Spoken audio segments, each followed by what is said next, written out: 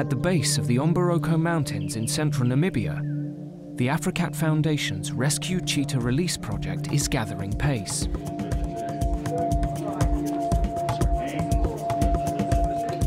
Rescue and Release Officer Dave Houghton and the team have worked round the clock, preparing 18 cheetahs for release onto a 40,000-acre reserve.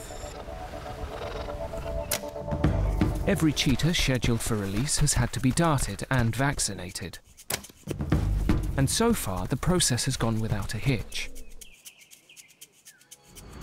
But today, the team has to get to grips with the release program's most challenging cat.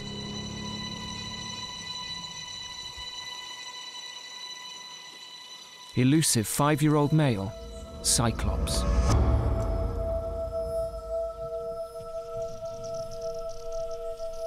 Cyclops truly is a wild cheetah. Rescued after being trapped by farmers at the age of 4, he avoids human contact whenever possible. Once released, he should do well in the reserve. But there's one obvious problem. When he was rescued, Cyclops was suffering with glaucoma in one eye. It needs to be examined, and if his condition has deteriorated, he might have to undergo surgery to have the eye removed. Having cared for this enigmatic cat for 18 months, Dave has become quite attached. He's hoping Cyclops gets the all clear and won't have to endure the stresses of major surgery. He's got a special place in our hearts because you know, he's been kind of very elusive to us. Feeding time, that's the only time we see him. So we think he's going to do well, and we hope that he does well, and we can get him out there as soon as possible, back where he belongs. Cyclops is such a wild cheetah that getting close enough to anaesthetize him with a dart gun is impossible. The team has decided to set up a box trap, hoping to lure him in using a joint of meat. Once he's contained, it will be easy to dart him. It has 2 sliding doors, one each end, and it has a trip plate in the middle. So the mechanism holds the doors up, and then when the animal stands on the trip plate, the doors drop.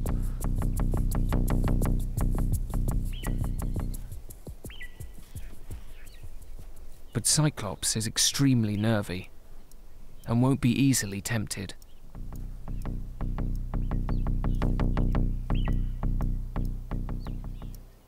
The question is, will he take the bait?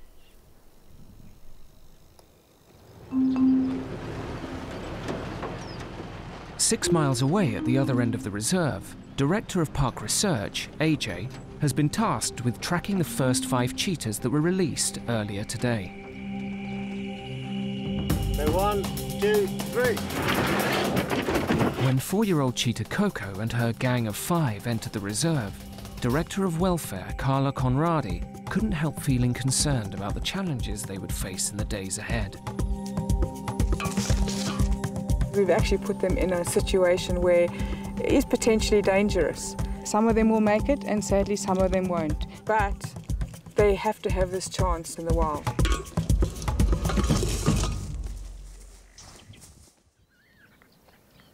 After years in captivity, the 5 now have to fend for themselves, and AJ's concerned for their safety. He's hoping to get a glimpse of them before sunset, and he soon spots them in a clearing.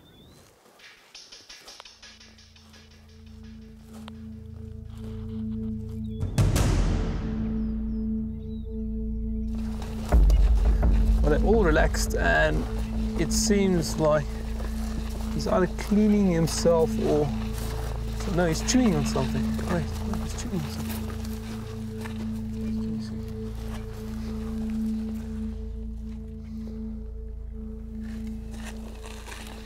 He's gonna kill. He's chewing. He's chewing on a steenbok. A steenbok is a tiny antelope,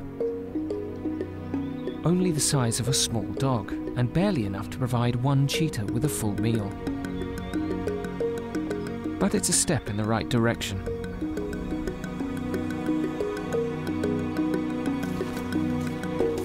I have to call Carla. I mean, this... Carla on 6? Need you. I've stumbled onto the boys and they've killed a steenbok. Well, that's excellent news. If I can keep that up for the next few weeks, we'll be all right. Man! Now, this is what makes it all worthwhile.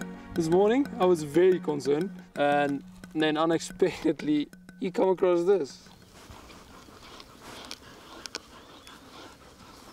In the wild, cheetahs are taught to hunt by their mothers.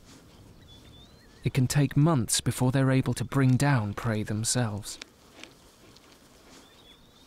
Orphaned as youngsters, these cheetahs were denied much of that training. It looks like their instincts are serving them well.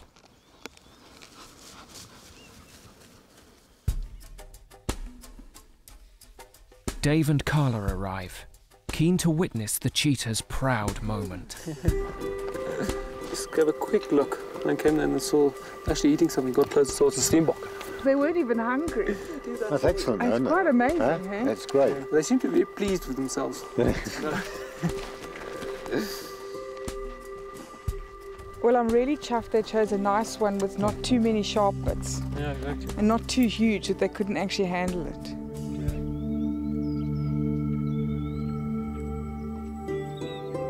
After so many years in captivity, Coco and the others are doing what comes naturally. For Dave and Carla, it makes all the hard work worthwhile. I'm actually stunned that they have managed this within the first 24 hours. I really didn't expect it. It's a wonderful surprise. We'll check on them tomorrow, and hopefully, we'll have 5 little fat round tummies and 5 little smiling faces to greet us in the morning. So hopefully this is, signs of good things to come. Experiences like this remind Carla why she left everything behind to join Dave at the Africat Foundation.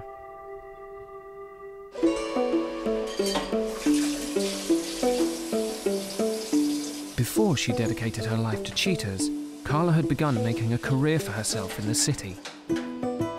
Life in the bush has changed her perspective, as well as her image. When I lived in Cape Town, I did spend a lot of time dressing up for work and having my nails done and going to the hairdresser. But here, it's quite different. Here, there are no long nails because you probably break a finger if you had long nails. You can't really wear jewellery because it'll get stuck on a thorn bush and you'll rip your ear out. I was here before Carla, so I was here when Carla used to visit in her nail polish days. So I did see that, that side of Carla. Living in this situation does change you. Kind of a weekly trip to the manicurist is absolutely ridiculous when you're doing stuff like we do, when your nails break every 5 minutes anyway. So it's basically back to short nails, and you just have to put up with it. Even me,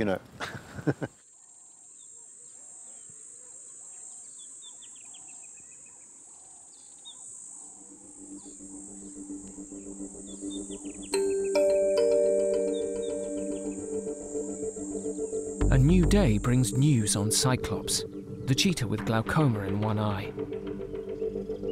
In the night, he took the bait. Dave and veterinary surgeon Dr. Mark Jago move in. In the wild, cheetahs are naturally flighty animals that will run at the first sign of danger. Unable to escape, Cyclops will be incredibly stressed. Dave doesn't want to waste any time. So I'm just going to go quickly in there, dart him, get him down so there's less stress, doesn't crash around the bars too much, and just get out till he goes to sleep, basically. And then we can check his eye, because Mark, the vet, can have a look at his eye and we'll see basically what his future holds. Sorry, boy, sorry. Okay.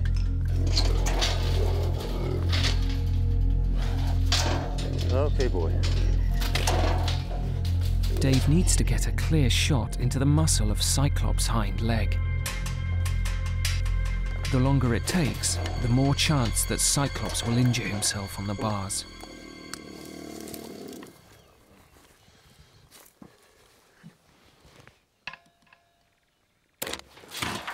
A hit. And Dave and Mark can retreat while the drug takes effect.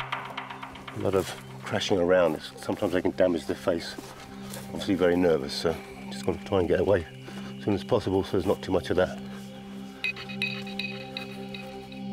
There are always risks with anaesthetic. Once Cyclops is down, he'll need to be transported to the clinic as quickly as possible. You're going to take him from me, Mark? Yep. But moving a fully grown cheetah isn't easy. Oh, boy. Let's get him out easy. An adult male can weigh nearly 8 stone. Yes. Ready? 1, 2, 3.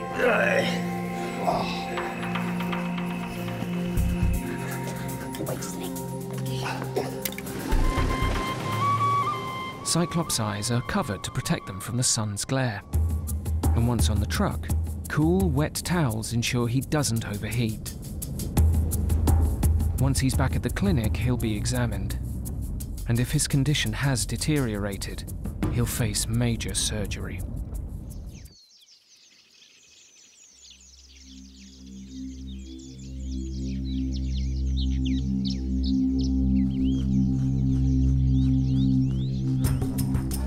At the Africat clinic, it's decision time for a 5-year-old male cheetah named Cyclops. He's suffering with glaucoma in one eye, and he might have to undergo major surgery to have it removed. The decision rests with Dr. Mark Jago. What we've got here is swelling of the eye. If you look at the normal eye, you can see it's a certain size. If you have a look and compare the two eyes, you can see this is a larger eye. You can actually feel it as well and feel there's a certain amount of increase in pressure. The eye is swollen. Healthy cheetahs rely on binocular vision, using both eyes to line up their prey accurately during a hunt. It's impressive that Cyclops has adapted to using just one eye. But Mark now needs to decide whether the other one will have to be removed. Thankfully, the prognosis is good. Obviously it's not ideal, but there's no need to remove the eye. It's not causing him a problem, so rather leave it alone and then don't put him through anything else which is unnecessary. He's learnt to hunt with one eye, and it's one of those natural things that happens. Cyclops has spent 18 months in captivity, but now he'll get a second chance at freedom. It's a massive relief for Dave. Been waiting for this for a long time now, getting the radio collar on, getting him back out there where he belongs. He's had the A-OK on all fronts, so now we can get out there and do what he's supposed to. Okay, yes, go on. Cyclops is taken to a shady area to recover from his ordeal. And after a stressful day, can now look forward to a second chance in the wild.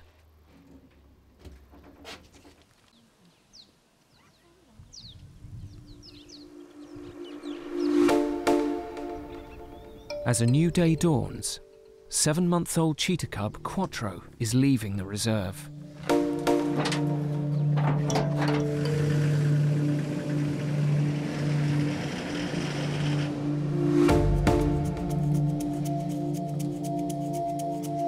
Quattro was brought in with a broken leg after being hit by a car, and Dave had no way of knowing whether he'd pull through. Hopefully it doesn't come to it, but it could well come to the fact that it's not savable and then it has to be euthanized. And as sad as it is, we have to accept that sort of thing. This morning, Quattro will have X-rays on his leg. Can hand inject, Minty. It will be down to Dr. Ulf Tubesing to decide whether he can be saved. First, he'll have to anaesthetize him. Ulf. Hi Dave, How's how are it? you? Have you got a towel or something for his head? Or? I usually just, if you get a towel and I usually start swatting it. It's a very calm cheetah. Yeah. The team initially thought Quattro's calm behaviour could be the result of head trauma.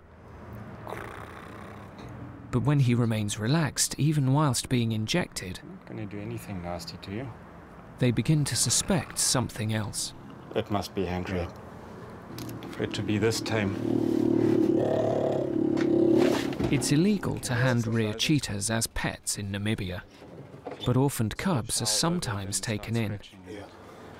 Ulf deals with big cats on a regular basis and knows the signs. A truly wild cheetah, you know, that was run over and captured like 2 days ago. One would really expect to be very, very anxious. I'm sure if I would have scratched that head for 2 minutes or 30 seconds longer, it would start purring and it would lie down. I mean, that isn't exactly a very anxious animal. All this really suggests that it is a hand-raised cheetah. I'm sitting in the door. If Quattro's leg is too severely fractured, it could be amputated, but he'd have no chance in the wild. Cheetahs rely on their speed and agility to bring down prey. If the leg can't be saved, the kindest thing would be to put him to sleep. The X-rays make for shocking viewing. There are multiple breaks along Quattro's leg. So here you can see this fracture quite clearly. Here's the other fracture. Worse still, on closer examination, Ulf discovers broken bone fragments within the leg joint. It looks like there's a piece that has been literally punched out. You can see this black around here. It looks like there's a chunk that has been broken out. It probably is a traumatic injury, but it doesn't make a hell of a lot of sense. It's a very strange fracture. It's now more complicated. It's right up the top there, by the elbow, and then with the cheetahs, the bone sticks out and the tendon is attached to the end of this one. So there's a hell of a lot of stress on that bone, so it's always wanting to pull it. So unless that's pinned and it's not going to hold it steady, then basically it's not going to work.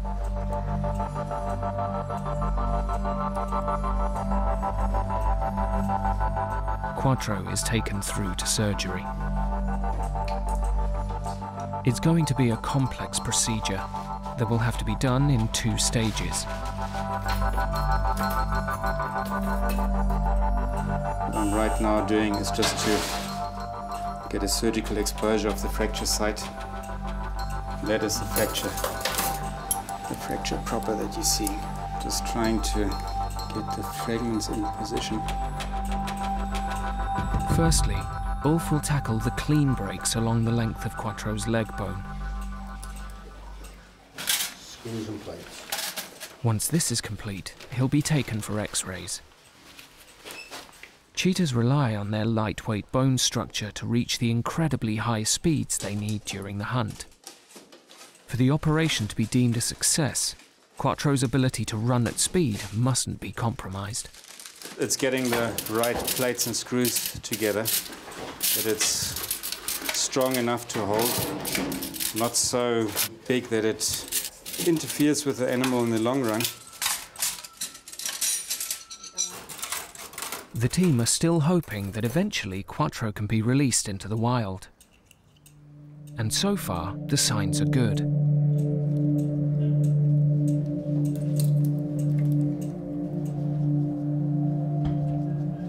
See, this looks perfect. Yeah. You know, there's the fracture line.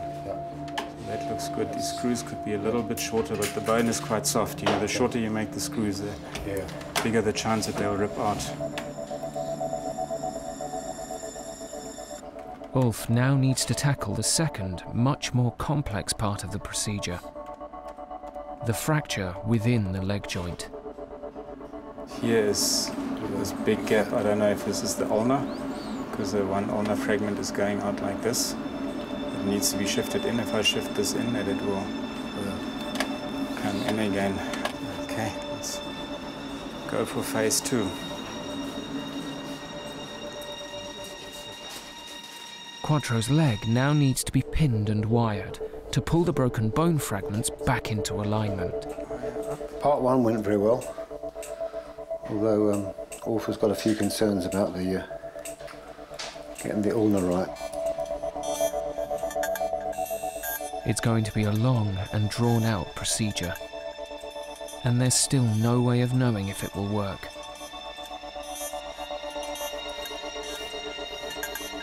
The life of this young cheetah cub will be determined in the coming hours.